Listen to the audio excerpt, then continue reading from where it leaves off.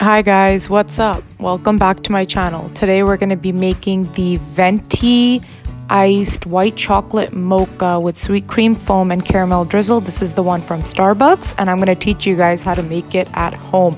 Take a screenshot of this in case anybody ever wants to go to Starbucks and buy it there instead of making it at home.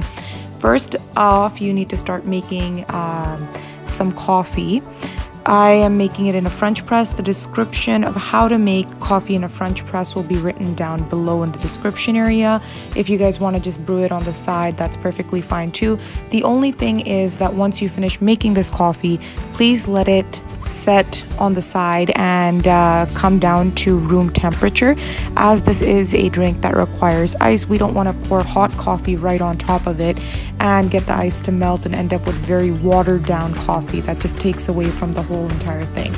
Next step, we need to make the sweet cream foam. It requires half a cup of sweetened condensed milk and then 1 cup of whipping cream.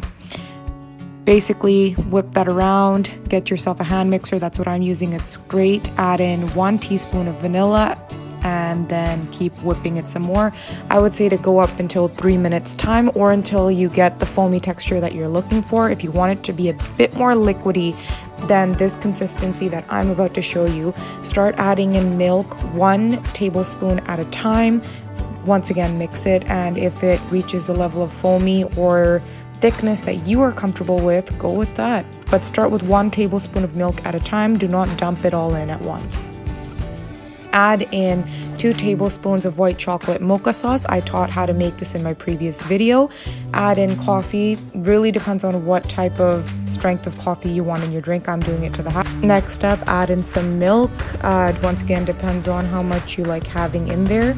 Then give it a mix. You do this before putting in the ice because the white chocolate mocha sauce needs to blend in properly. If you add in ice, the drink will get cool, and once it is cool, it'll be very difficult to blend that sauce in. Now we've added in our ice. Try to avoid having those splashes.